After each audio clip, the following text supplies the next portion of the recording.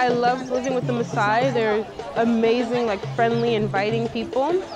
It's really made me want to travel more, like see more of the world. Like I'm from such a small place, and like going to somewhere completely different, like just makes you want to see like what the rest of the world has to offer.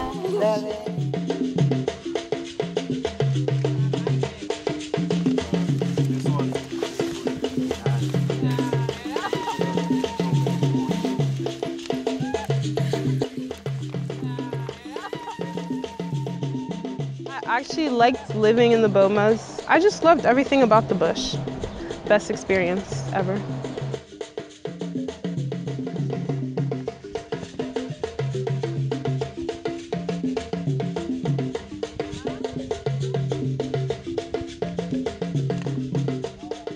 We sat around in a circle with the mothers. They helped us make bracelets and necklaces. We learned about the meanings of the colors. The black meant that the Maasai believed that there's a black god. The yellow represented marriage. Blue was water. The white represented the milk. Red was like the blood and the meat. And then the green was like the land.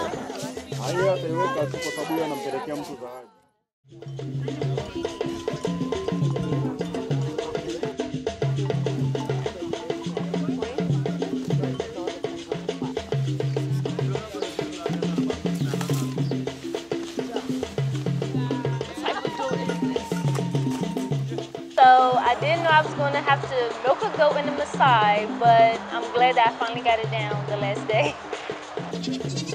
I learned that they use like materials that they already have around them, and then like they make their own homes, and they use like their resources to their advantage. They have little, but they make it into a lot.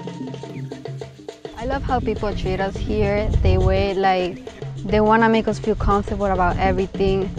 It's just so different the way you learn in a classroom and the way you learn when you experience things, because when you're in a classroom, after like 2 weeks, you probably forgot about it. But then when you come here and you actually experience things, like you were learning about how they get their food, where they sleep, how the goat are so important to them. And those things, even if my teacher told me, like, I wouldn't really care because I never saw those things with my eyes, but now I did, and it's just like I will never forget about that.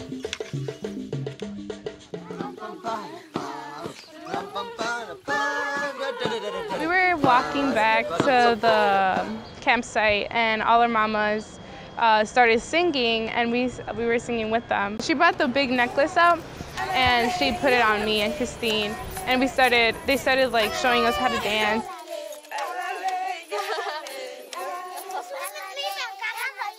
They were teaching us how like music is important to them and how like dancing is important to them. So we got to dance with them, and it was really fun.